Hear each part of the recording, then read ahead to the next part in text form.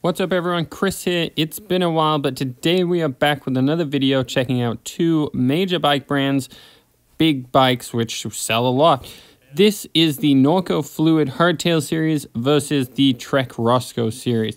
Both are very, very popular bikes and over the years have got even more aggressive, even more trail ready. They've really changed what an entry-level hardtail can be in a mountain biking world. Long gone are the days of a very awkward fitting geometry or that entry-level geometry. They're now sticking closer to what the full suspension trail bikes would have been, and now they're going to be able to handle so much more. As you may have seen, the TREK ROSCOEs have drastically improved. And we're talking about the 7, 8, and 9 here. They have changed their geometry completely. They are very low, very long, very slack. We're not talking about an enduro bike here, but they're very similar to what the Fuel EX range would have been. And this is their go-to bike. This is their go-to do-everything king of the mountain bike. The NORCO FLUID has been around a little bit longer and hasn't changed as drastically through the years. Now this still comes with a more updated progressive geometry, but they haven't gone as far as matching, say, their optic style of fit or their sight. It is still a little bit held back. It is still a little more friendly. This is going to give it a bit better single track handling. You're going to be able to be really twitchy and kind of cross over with that XC, but they do pair them with a very beefy tire setup to begin with. The suspension on all the NORCO FLUIDs is relatively good. NORCO, though, has not made a very high-end level of this. They're tapping out around the $1,800 mark, whereas the TREKs now with the ROSCOE 9, which has been a hugely popular bike, is all the way up double that price at $3,400. It makes sense. The part spec is drastically different. I mean, it's kind of crazy how much different it is, but the FLUID is still an honestly good bike. Where the ROSCOE ends is really where the FLUID, I think, shines. So hear me out here. The TREK ROSCOE really ends at the entry-level side at the ROSCOE 7. Then they have the ROSCOE 6. Now the ROSCOE 6 is a very different bike. Still good trail bike, but it comes with those plus-size wheels, 27.5-inch rims, and a more not as aggressive geometry. Whereas the FLUID, I think, is a little bit more slacked out, a little bit more towards the newer ROSCOE styling. So you're going to get a bit of that, but they have those 29s by 2.4, 2.6-ish style tires. So you're going to have a lot more flow and a lot more rollover. It's going to be this nice in between. And the pricing works out just perfect. It's literally as if TREK looked at what was out there and decided not to compete. So they go from about $1,400, which is about the entry-level-ish start of the FLUIDs. And then they jump up to $2,000 with the relatively new, radically designed ROSCOE 7. Below that is the NORCO FLUID. And it's almost as if they just left this room in that $1,500 to $1,800 range for the NORCOs to exist, for other entry-level brands to exist. And then TREK wanted to take back the King of the Trail title, essentially, for the hardtails. It's been a long time since TREK made a bike which is really king of the off-road free-ride trails in a hardtail version. The Fuel EX has always been well-reviewed. It's always a good, well-rounded bike. And that's what they've done with the ROSCOE. They've turned it into the Fuel EX, king of everything. You can take it anywhere. You can do anything with it. Leaving NORCO on the sidelines in this great entry-level setup. I mean, I say entry-level lots, but you can really do a lot with these bikes. The suspension is top-notch.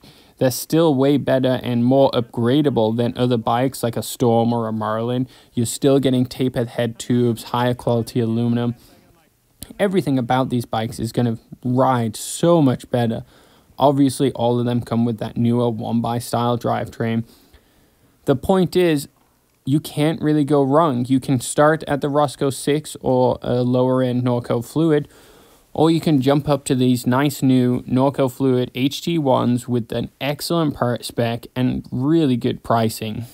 with a relatively good geometry for downhill, an excellent geometry for single track and XC. It is designed for everything. With very little tweaks, you could make it a super fast rolling kind of baby revolver.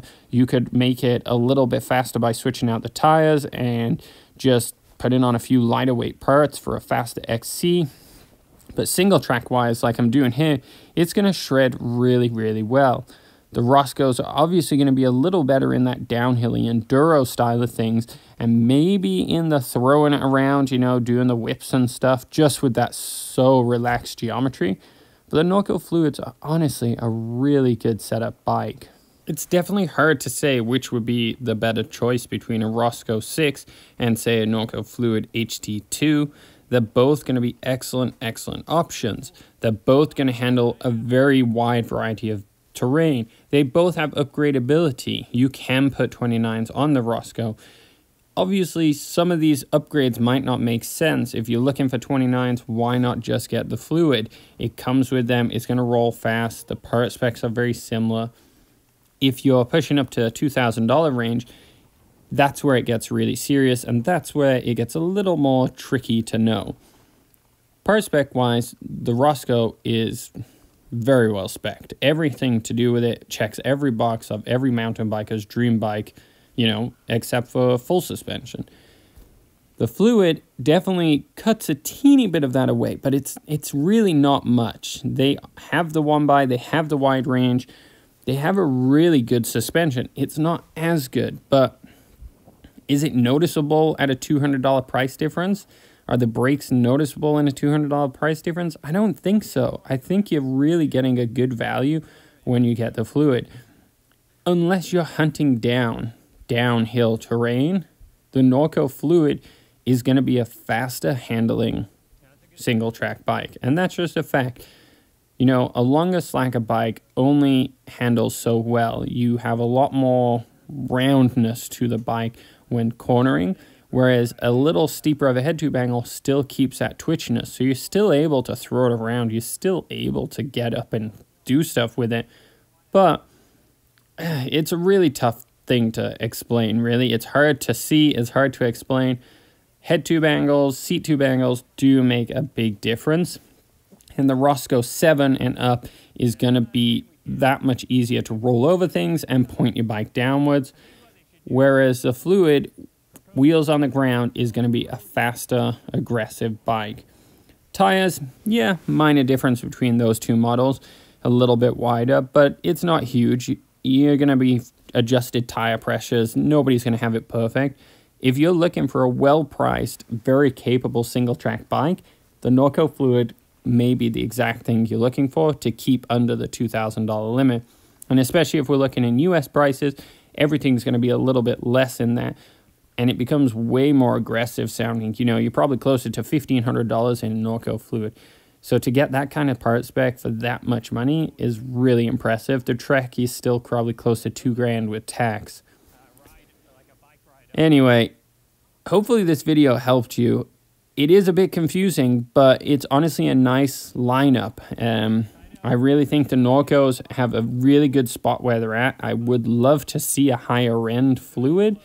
Hopefully they come out with something. They are missing that higher end hardtail, which many people are coming out, even people like Nuke Proof. All right, guys. Well, hopefully this helped. Hopefully this video was entertaining. That is just another one of my rides I do. Hopefully we'll get a lot more this year in. I am doing some bike changes up this year, which might surprise you. So put down in the comments below if you made it this far what you think I'm getting and how much it's going to cost and how long I might have to wait. Honestly, if you need a bike, I'd go in and buy one now because it's kind of getting crazy out there. Good luck and thanks for watching.